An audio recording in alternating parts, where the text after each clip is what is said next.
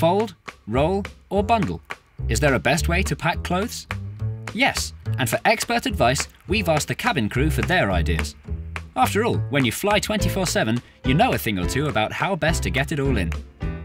So, where to start? Lay everything you want to take out on your bed or the floor to make the job easier. Once you see how much you want to take with you, be brave and eliminate about a third. Because the truth is, like your wardrobe, you never seem to use as much as you take. And that will make the job a whole lot easier. Here's how to do it and arrive with as few wrinkles as possible. Start with your shoes. Stuff underwear or socks inside to both hold the shape of your shoe and use every square inch of space. Footwear packed heel to toe makes an ideal foundation layer. Once your shoes are firmly in place, fill awkward gaps with very soft items such as t-shirts, jerseys, socks or tights. The idea is to try and create an even layer. If you can roll any of the items, even better. Interleaving bulkier items such as jeans, suits, skirts and dresses will minimize creasing and maximize space. Here's how to do it. Lay out the first garment with one end inside the suitcase and the other end draping over the edge.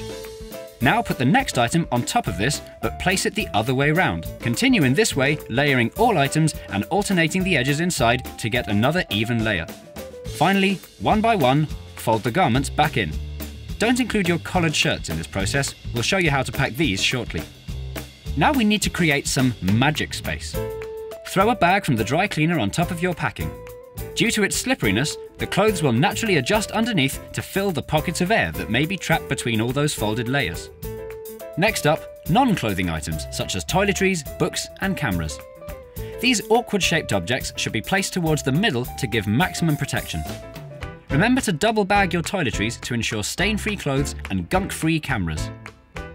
Top tip: instead of rolling belts up, save space by slipping them along the inside edge of your case.